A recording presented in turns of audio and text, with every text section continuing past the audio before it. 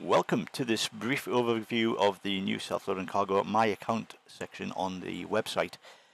In this video, you'll find out how to view your flights, your flight reports, your cabin layouts, voice packs, sound packs, the user manual, and the technical support section. So, first things first is when you log onto your account, having purchased self-loading cargo, you will receive access to this screen, which is My Account dashboard, and it's basically an overview of what you need to do to get started in using the application. So the first thing to do is, if you have a previous version installed, you have to uninstall it from your computer and then download version 1.6 by clicking this link here, the download link. Install it wherever you like, into a folder of your choice. That is not the MSFS community folder or the Explain plugins folder, because it's a standalone application. Just make sure you've got permission to access the files wherever you install it, and all should be good. The next step is to install FSUIPC or XPUIPC if you're using Explain. If you haven't already got it installed, you most likely have, but if you haven't, there's a sort of a few links available here so that you can have quick access to getting the installation that you need. The next step is to start self-loading cargo from wherever you installed it by clicking slc.exe in the folder, and you'll be asked for your registration email address and the serial number that you can get by clicking on this link that will show your serial number. Just enter it into the application and it will be activated, and then you're good to go. Start flying, step 5. So once you've done all that, you're good to go. And the next step is to view my flights. Now obviously if you haven't flown before, you won't have any flights, but this is where they will appear once you have. And as you can see, I've got 350 flights. I like to fly from Newcastle, and I like to fly to Newcastle because I'm from Newcastle, strangely enough, as you may have determined by my accent. My average landing rate is displayed, which is distinctly average, and I've got a list of all of the different flights that I've done, and each one has my pilot grade, my score, and the landing rate that I achieved on that flight. If I want to view more details, it's simply a case of clicking on the flight, and I can see more detailed information. As you can see, I flew in Airbus A320 with 5 crew and 124 passengers, and this is the result I got. I got a B, roughly an average landing for me, and apparently the passengers thought it was a great flight. Now, then I can go into more detail and see everything that I did correct and everything that I could have done better, or things that I failed on. And these ratings are generated throughout the course of your flight, and you can turn them on and off if you're not interested in seeing them on the report. However, if you do turn things off, they won't be put towards the maximum possible score you can achieve. So as you're accruing pilot points, you only accrue as many as you possibly can. So you can make it easier for yourself, but that means you won't accrue as many points as you would necessarily get if everything was enabled and you were checked against everything. So the next stage, and the main point to this this video, is how to manage your cabin layout. So you simply click on cabin layout, and when you start self-loading cargo on the setup screen before you start your flight, you're given a list of aircraft to choose from, which corresponds to this list on this page here.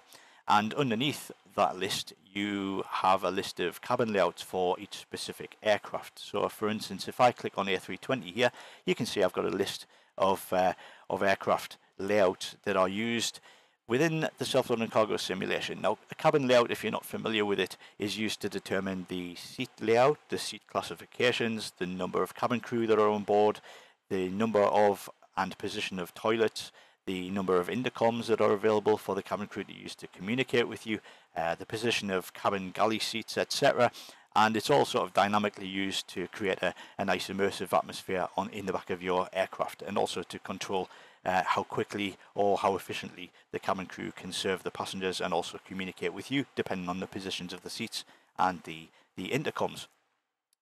So each aircraft has a number of variations of the layout that can be associated with it. So for instance, in this section, you can see we've got a default one, we've got a Scoot Airlines one, British Airways European one, and you can create your own, or you can use ones that other people have created. Now, one of the main goals of this section of the website was to sort of create a hub for cabin layouts, because while you were previously able to create your own cabin layouts, and you still can, it was basically a case of uploading your cabin layouts to any of the simulator download sites like FlightSim.2 or AvSim or FlightSim.com, things like that. And obviously there wasn't a central repository for people to look in, and a lot of people were confused as to whether they could get cabin layouts from. So I decided to create this hub that everyone could use to create their own layouts, but at the same time have the ability to share with other people. And to share with other people, once you have created a layout, the easiest thing to do is to just click on install on any of the ones that you see, and if you don't like them or they don't work properly, you can hit remove.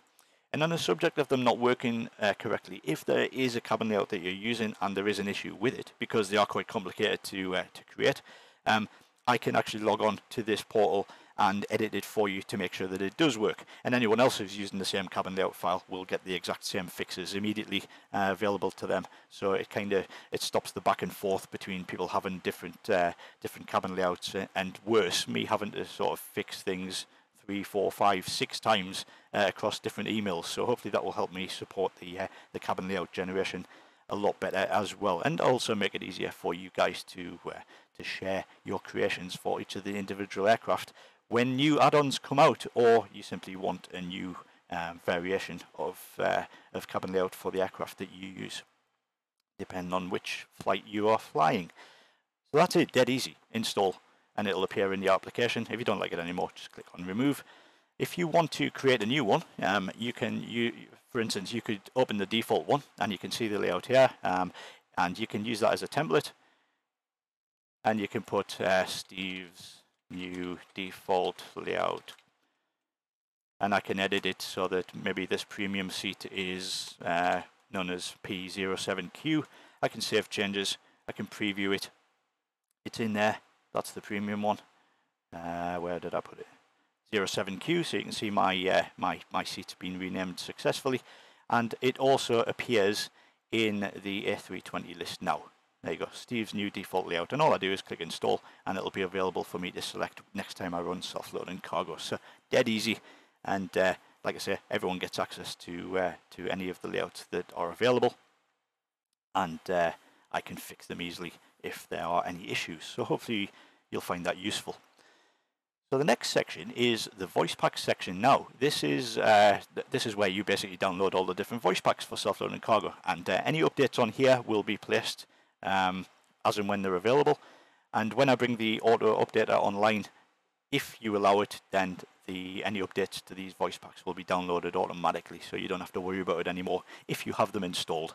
But basically you can see here we have the English United Kingdom, which comes with the installation, and then we have English United States, for instance, or the German one, Spanish one, and you just download them and install them into your voice packs folder into your installation directory, wherever self-loading cargo is installed. And same with the cabin crew. Now if you watched the previous video, you might be aware that self-loading cargo not only supports obviously the English cabin crew, it also supports multiple languages. So if you want to create announcements to your passengers, if you want the cabin crew to create announcements to your passengers in multiple voices, you have the ability. So for instance, if you were flying from, say, Gatwick to Paris, you might want to install the French sound pack, the French voice pack for the cabin crew, and have it set up so that the primary voice of the cabin crew is in English, so that the first part of the announcement that they make to the passengers is in English, but then they repeat that announcement in French as well, just to increase immersion a little bit. The primary voice that you use will always be used on the intercom when the cabin crew are talking to the captain, yourself. But yes, they do have the ability to speak in multiple languages when they are making the announcements into the cabin and not communicating directly with you, the captain. So just depending on which cabin crew voices you have installed, you can choose which one you want to have as the secondary, if that's something that you'd be interested in doing, and you will hear them talk in multiple languages. These will obviously be expanded upon into the future. The ones that I've made available now are based on the most popular number of customers that have purchased self-loading cargo. So if you want to see new cabin crew voices, or indeed captain voices for your language, just let me know. I have actually built tooling to assist in the creation of these, because there are thousands of files in each voice pack, and there's basically no way that I could feasibly do it by hand. So I've had to create tooling to allow for this, for these to be created.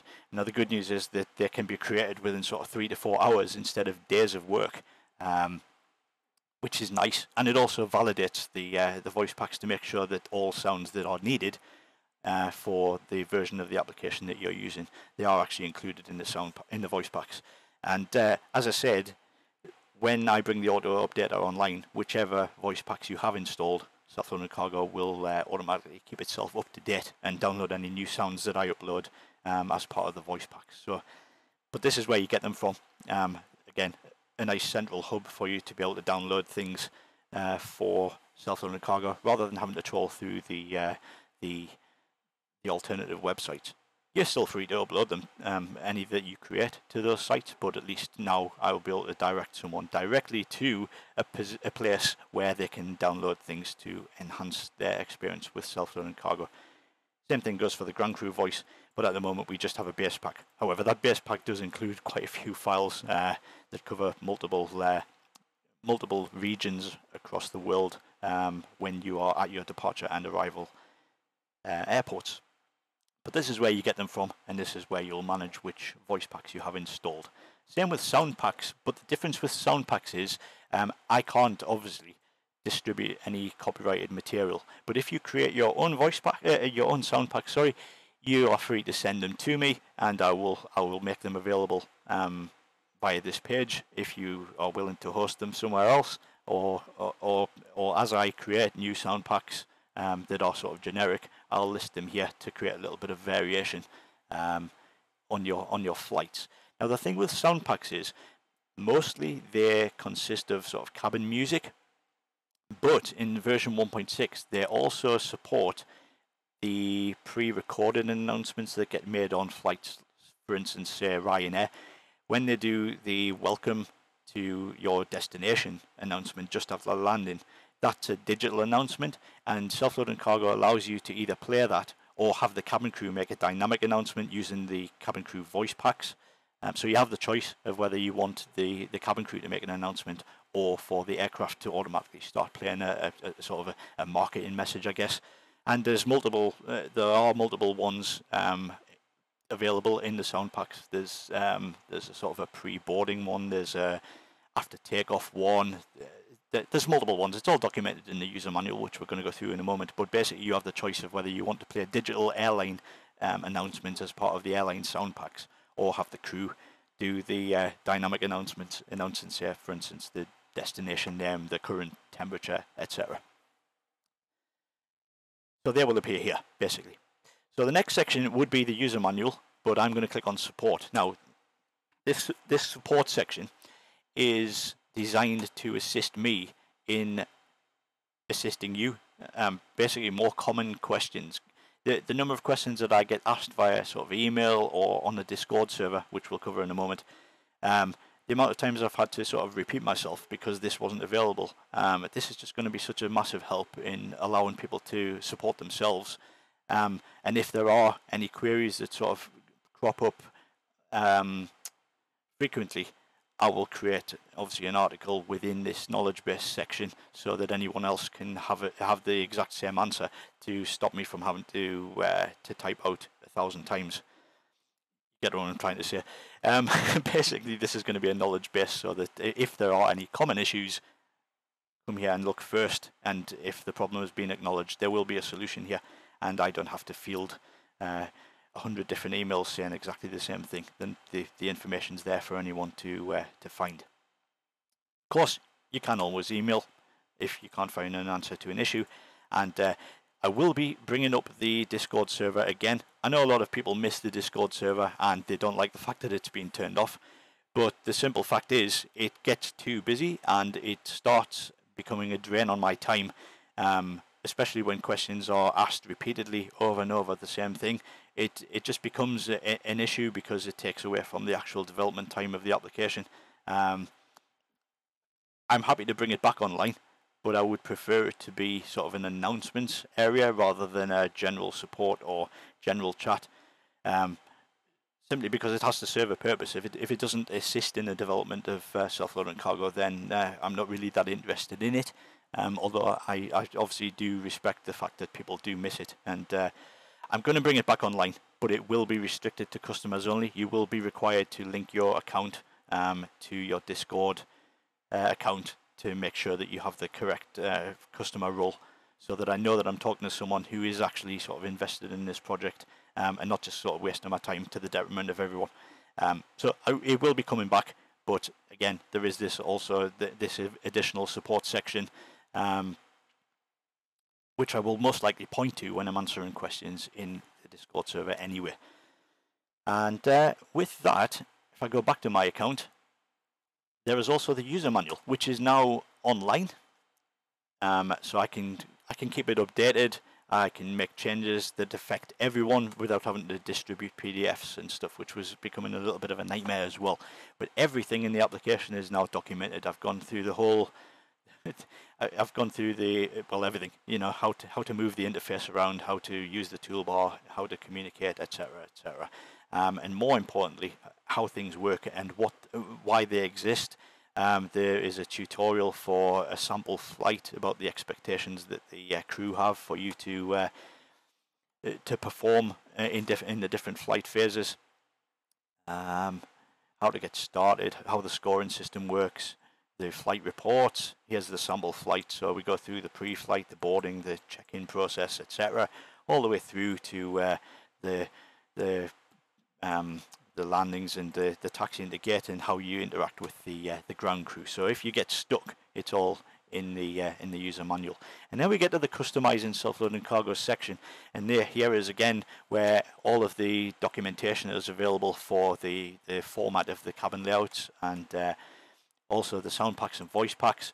Now, I have documented entirely every single event and sound, and as you'll see, if you want to create your own voice pack, I've separated into the captain and cabin crew events, but every single event, for instance here, we have, I'll find an easier one. I'll find a decent example. There we go. Captain Bad Weather Ahead, for instance. This became available in 1.6. So if I add new events, I'll update the version that it applies to. You can see that the captain is speaking into the cabin. That is the context and the default script. So if you want to create your own voice, Self-Loading Cargo does support multiple files per event. So for instance, in this Bad Weather Ahead event, you might want to create a script that says, "Ladies and gentlemen, I've turned on the seatbelt sign because we're expecting bad weather up ahead," or some variation of that if you want to create multiple files. So the whole thing is documented, and it goes even further in the when we get down to the cabin crew. You can see, for instance, in this one, if the crew are making an announcement for drinks, it tells you that the cabin crew is speaking to the cabin. The volume is affected by the door thickness slider, so Self-Loading Cargo allows you to simulate the door being closed. So if it's closed, it will be muffled to you, so that obviously it creates a more immersive experience. It shows that it will repeat in the second language if you have that turned on, if you have multiple voice packs for the cabin crew installed. And again, the context, which is the actual sound that gets played. Now this is obviously the default script for that specific event. If you create any files, then you now have a reference to what your sound should say, because if you start putting random sounds into different event folders, then it's not going to make sense while you're using the application. And again, they are all documented, everything that you could need, even down to the safety notices, etc. So you should have no issue in creating your new voice packs if you want to. And again, we've got some reference for the passenger type codes and stuff, which are going to be more relevant as time goes on into different versions.